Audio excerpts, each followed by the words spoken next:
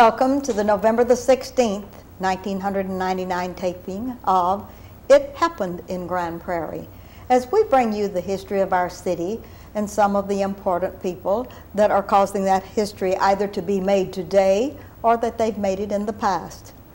Today is a first for us. This is our first observation of the Native American Indian Heritage Month or History Month.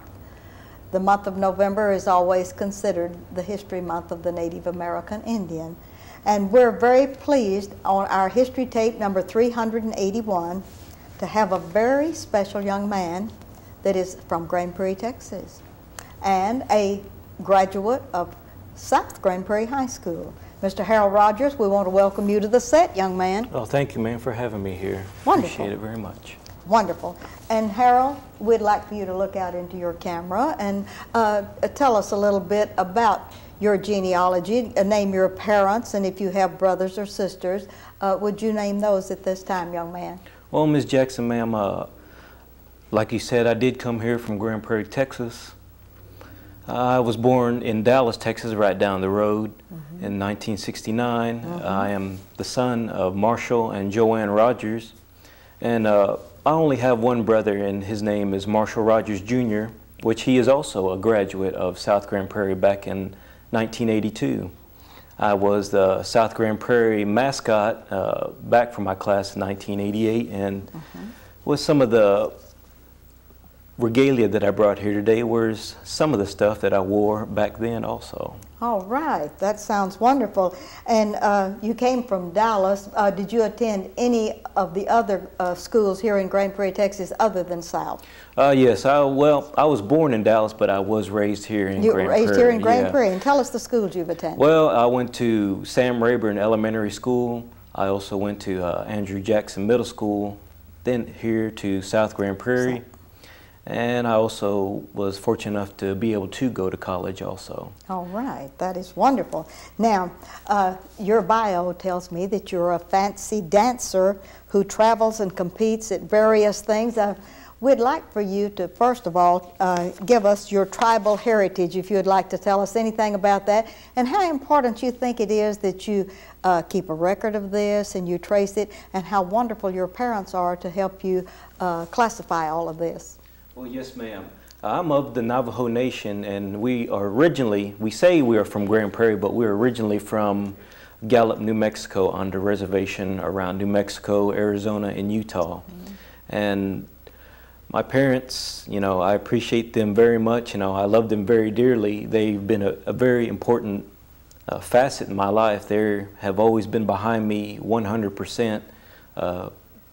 Throughout my schooling and my education, not only in the Western culture, but also within my native culture, not only teaching my own language, teaching me the different ways of our people, the Navajo tribe, but also to learn from other tribes also, and to listen to them and to respect what they have to say.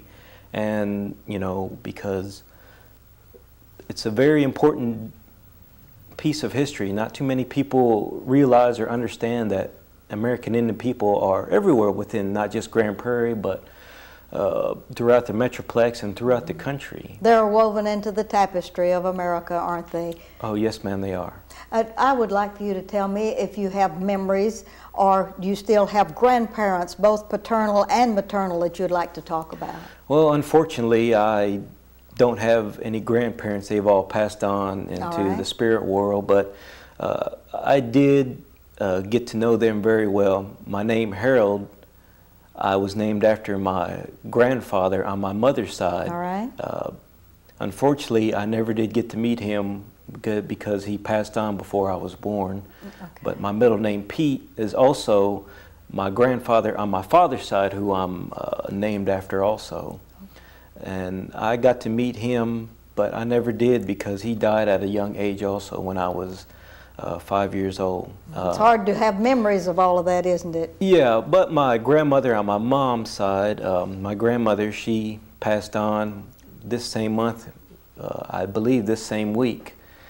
And it was just about 6 years ago in '93, and she's been, you know, she was my inspiration very much. She taught me the way. She was very, very traditional, you know.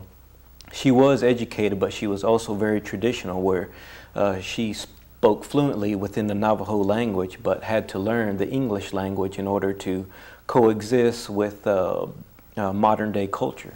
Okay. And as you were growing up in Grand Prairie, Texas, and going to Rayburn and Jackson Middle School, what kind of memories do you have? Were you accepted as just a regular student there, or did you have a special distinction because you were Native American Indian? Well, I don't believe there was no distinction at all. You know, I was just as an ordinary person, just like everybody else, a student just trying to get by.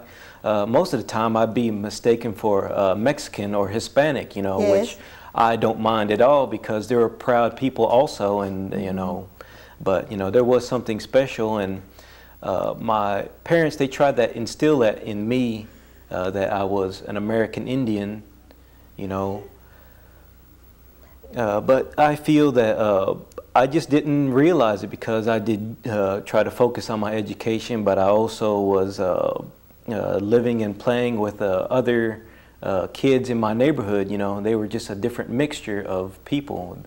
And going on to South Grand Prairie High, how exciting was it when you got to become the mascot of the Warriors of South Grand Prairie High? Well, just to add another little piece of history, my brother was also the mascot back for the class of '82 also. All right. I thought, since he did it, I thought, well, I thought it'd be a legacy too, and put my name into it also. You know, it was a great stint being the mascot. You know, I wish I could have did it more than just 1 year, but I appreciate it, because not only did I meet and enjoy my new friends, but also my old friends. You know, they appreciated who I am, and I hope they didn't think I was a person of higher standard because I was the Warrior mascot or anything, but I just really appreciated going to all the football games and the basketball games, and being a cheerleader / mascot. I had to learn to do all the cheers also with the girls on the squad. Oh, that was a wonderful experience, wasn't it? Oh yeah, and being the mascot, it also afforded me to win a scholarship to Tyler Junior College to be the mascot for them. They were the Apaches, and they had a college night back at South 1 year, and Tyler Junior College was right there, and they saw that I was in my cheerleader mascot outfit, and they said, well, I met the lady who was the cheerleader sponsor, and he says, we also are an Indian-based mascot. You know, we are the Apaches.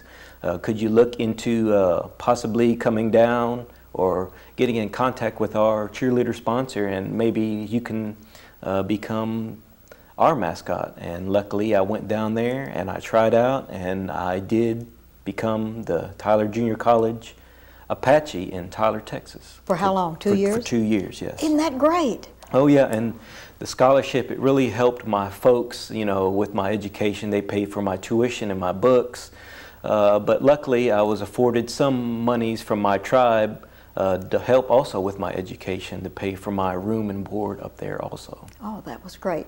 And when you went to the junior college, did you just take the standard generic curriculum, or was there something special that you wanted to study? Well, I thought about many different facets of career choices, but the main thing I chose was accounting. That's what I was very good in, general business and accounting. I did take some accounting classes while I was at South also, and I had a very good grade point average while I was at South, and a very good business mind, some of my teachers said, for those classes, and that's what I aspired to, becoming an accountant, a CPA, during my college years. Now, having the experience of being a warrior and an Apache, and doing all of these wonderful things, whatever spawned your interest in doing the other dances, the powwows and et cetera? Who was your encourager? Well, my folks, you know, they are, like I said earlier, they are the ones, and my inspiration, my source of peace and harmony, and they've always been there. As I was growing up, you know, when I was raised here in Grand Prairie, but every summer we would always go back to the reservation because my mom and dad always wanted to establish that part Yes. of ourselves, to know who we are and where we come from. You know, my brother and I not only knew the city life, but we also knew the ways back onto the reservation, and it was always, I didn't appreciate it then. You know, I just thought, you know, it just was not much to do, but I really appreciated my mom and dad for doing that for me. Aren't you glad you tolerated that experience? Yeah, because I also got to meet and be with my relatives, to play with them, and they taught me, you know, the different languages. They taught me how to ride horses and how to herd sheep and herd cattle and just about everything, and farming. And they, you know, established a work ethic for me to take that back here into Grand Prairie and when I go back to school. Now, being in the movies, being on television, I mean big time television, not like cable here.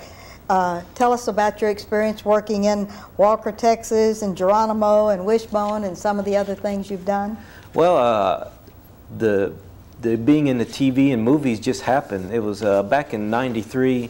My cousin, she called me up because she lives in Tucson, Arizona, and I just visited her a couple of years ago, and she just called me up and she said they needed some young Indian guys who were in shape and had long hair because they were making a movie of the life of the great Apache warrior chief Geronimo. Yes. And she called me up and said, if you can be here within this certain time to meet with the movie people who are making the Geronimo feature, then please do so.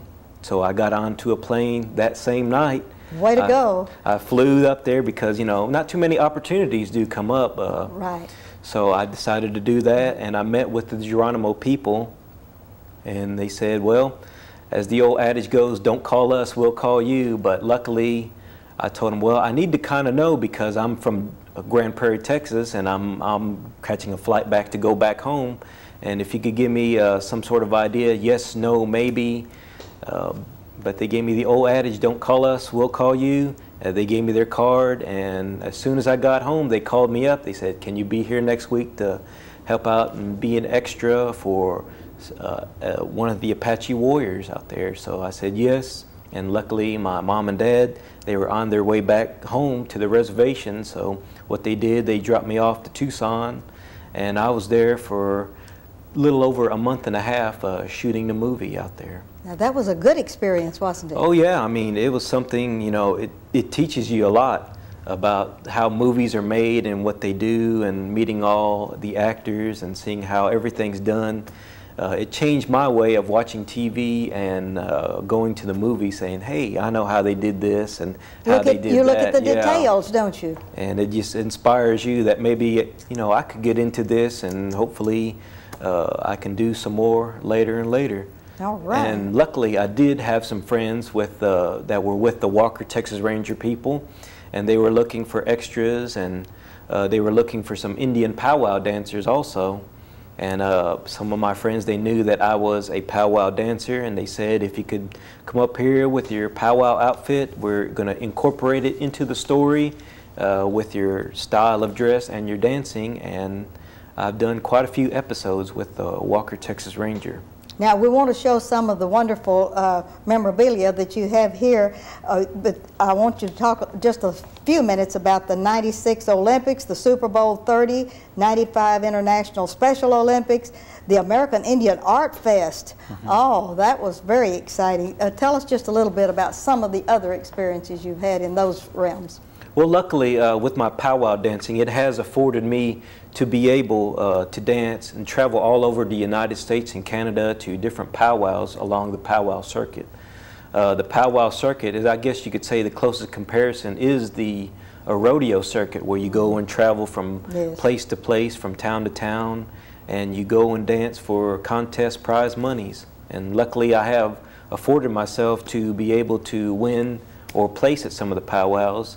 And with that, some of my friends, and they've asked me to be on different dance troupes, and we've got to go to those spectacular places that you said, like the '96 Olympics, and that was just a wonderful experience, being down there at the same time where people, it's a showcase around the world where not only myself but every other powwow and champion dancer were there to showcase our singing and dancing in our American Indian heritage. And it was one of the more successful and most visited stages when we were performing out there. That's wonderful, and you have a wonderful investment in all of this, and I believe Mom is a great helper in all this. I want you to hold up your dress that you use.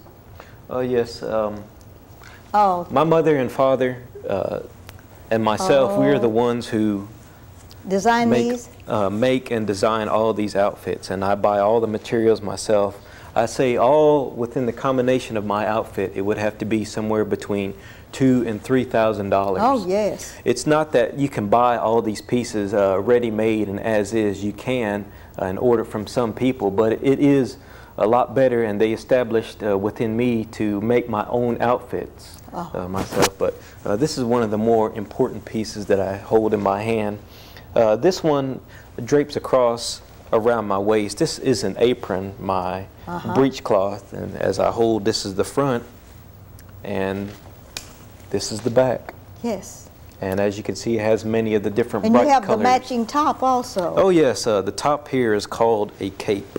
It's a cape. Yeah, and it just drapes over the cross, over my body, and it hangs across like this. Oh, it's beautiful. That is just lovely. Just the designs were made by my mother, and just the different intricate pieces, as you can see. It has the bright shiny beads and the sequins, and it has a lot of bright colors with the neon greens and yellows and oranges. Is the pattern meaningful to you like the Aztecs was to them? Is this some of your designs? It came from envision of my mind. As you can see, it has many of the diamond shapes that it has around, and it means the four corners of the earth, as you can see, and it goes into a circle, and as you can see, it never stops. It keeps going and going. Yes. This is one piece of memorabilia that I'm very interested in. I think everyone in our viewing audience, these two wonderful shoes that you have, moccasins. Yes, ma'am. That's what they are. They're called moccasins. And there's beads, hundreds and hundreds of tiny beads in those. Yeah. What most people think, and when they see them from a far distance, they think that they're painted on. But when they get close and to their inspections, they see that they're each tiny individual beads. And a friend of mine, Neshoba Wilson, he's from Oklahoma, and just a quick little story on these. I was getting ready to go to the World Championships over in Mashantucket, Connecticut, and he saw that my other moccasins were not too good a shape, so he decided, he says, I'll make you some new moccasins right here. If you just buy the materials, I'll do it for you, you know. And so we took a quick trip up to Oklahoma, and we bought all the beads and the different materials and such, the buckskin, and it took them 2 weeks. It took him 2 weeks of every day. He stayed with me for a couple of weeks here in Grand Prairie at my house, and every day he'd wake up, he'd get to work on my moccasins, and right before until he went to sleep, he'd put them up, go to sleep, wake up in the morning, and get to work on them again. He was a real close friend then. Oh yeah, he has helped me a lot. I mean, with my moccasins that I have here, they are fully beaded, and these are the designs that he came up. It doesn't match all my beadwork that I have with me, but this is within. I said, well, if you can get it close to my color scheme, that's fine. But this is, I want to make you something special as a gift, and he didn't charge me anything. Why are there two of these? And those were my moccasins. Well, as you can see here, this is probably the more stunning pieces that I have on my outfit. And these are called feather bustles, and even though you can only see one right now, there's one underneath, but it's exactly the same as the... Do you wear them at the same time? Yeah, I wear them at the same time. They go on the back, they're my feather bustles. One goes on the top on my shoulders, and the other one is tied around my waist. Hips. Yeah. All right, how about your bells? I'm real interested in these bells. Oh, my bells, yes. You were asking me about that earlier, what the significance of my bells are. And as you can hear, they're very, very noisy right here, especially within this little You wear space. those around your arm or where? Oh no, I wear these around my, just right below my knees, right on my shins. And when I dance, the bells hold no special significance except when we dance. They're to keep the rhythm of the drum and the song going along, and just. That is great. And that's what the bells are more significant for. And you have some fuzzy things down on top of the box. I need to know what those are. Oh yes, yes, what you were asking me earlier also. And these little things are called Angora goat leggings. And what these are is they're made from Angora goat. And these are two little pieces that also wrap around my shins. And when I have my moccasins on, it looks a lot more prettier than these shoes are. Oh, yes, and then the bells on top of that. And then the bells on top of it. And it also adds to just more decoration with my green capes that I have here. Yes. And the special significance for these is that when you wear these leggings, you know, you see the mountain goats on top of the mountain, and they're very sure-footed. They run up and down, and they don't slip at all. They said when you're dancing, when you wear these around your shins, that you will have the sure-footedness of that goat on the side of the mountain. Well, isn't that exciting? Also, last year, we invited you to go to Dallas County Court. When the Dallas County Court invited us to bring a group of youth down there for Keep America Beautiful, Keep Texas Beautiful celebration that we have annually. And you all were in your full regalia. Yes, I mean, everything. And when you came to us, we had asked you to come and do us a dance. Yes. And instead of the dance, you did something that was spectacular. Tell us about the ceremony you did honoring Iron Eyes Cody, who is the very famous crying Indian for Keep America Beautiful. Oh, yes. As we all know, American Indian people have always been environmentalists throughout. And we're very honored and very privileged that we were asked to do that. We were going to dance, but we came up with something a little bit more special. And what that was a blessing of the ground, a smoking of the area. Because, you know, Iron Eyes Cody, he was a great person, an icon for not just American Indian people, but for all people within the United States. And environmentalists, especially. And if anybody remembers that commercial, I remember seeing it when I was a young guy, and, you know, when he's walking around and he sees all the trash, and then he finally turns around and he has the tear in his eyes. You know, you can't help but having a tear in your eye. But with that, we had a special ceremony. It was, like I said, a blessing of the ground, a smoking, just a purifying of the area at the Dallas County Courthouse. And I do have some of the materials that I did then. And we were there. We are always, and this is one of the more spectacular pieces that I have that I did use, was what I hold in my hand here, and what most people aren't supposed to have, and what most people ask if that it is real. This is a wing off a golden eagle. And this is what we use for spreading that smoke that we had. And what we use was a piece of sweetgrass and this is Canadian sweetgrass that a buddy of mine used and that had afforded me to use. And this sweetgrass came from Canada.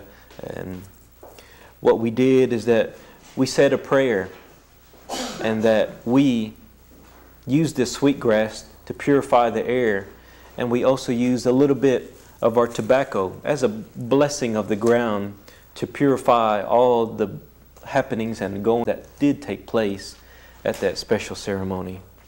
Now, I know that a lot of people will ask, how do you get all these eagle feathers? You know, I have quite a few in my collection in my cedar box. You know, I didn't get these illegally. I had to go through the United States government to get all these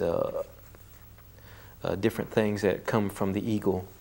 And just a story on this, that this eagle wing, and my mother, she has the other half of the eagle wing, and this was that I didn't know that my grandmother had these eagle wings, and said maybe one day that one of my grandsons will use this. And my mother presented this to me when I was when I graduated from South Grand Prairie High School, because it was an accomplishment, and these eagle feathers are very significant. And it's hard for nowadays, not only for American Indian students, but for all teenagers to have an accomplishment such as that, as Yes. Graduating from high school. All right, and these are? And these are also tails of the golden eagle. These are feathers of the golden eagle, and these go on top of my head and for decoration, as you can see. Oh, yes, it's wonderful. And I would like for you to turn around just a little in the back and let us see your beautiful hair. Now, it may seem like I have short hair, but just to keep it, I do have long hair. I did have it long, all one length, but unfortunately when my grandmother passed on, it's always a ritual saying if someone passes on, then a little bit of you dies also. So as for mourning purposes, I cut off the top and the sides of my hair, but I still have the long length of it. Oh, that's wonderful. Oh. Well, you have just given us such a wonderful insight. Is there anything else over there that we haven't? We have 2 more minutes, and we want to talk about anything you want to show and tell, and then we're going to talk about something else. Okay, probably one of the more other spectacular pieces that I have.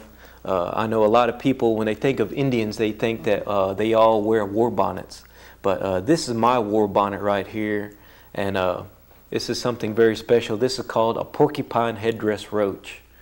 And as you can see, the top part here, this is made out of porcupine, the hair guard. And as you all know, that porcupines are very prickly to the touch. But luckily, it has been softened, and now it's real soft to the touch. And also it has beautiful movement when you dance, doesn't it? Oh yes, it's very, when I move and dance, it dances with me also. And as you can see on the colored part, this is deer tail. And as you can see, it matches also my outfit here also. But like I said, with my other eagle feathers, these two are also on my, go on top of my head. And as you can see, they dance with me also. And these are also golden eagle tail feathers. And this one, it looks like a little mohawk, and it goes on top of my head, and when I dance it moves along with me also. Oh, that is great.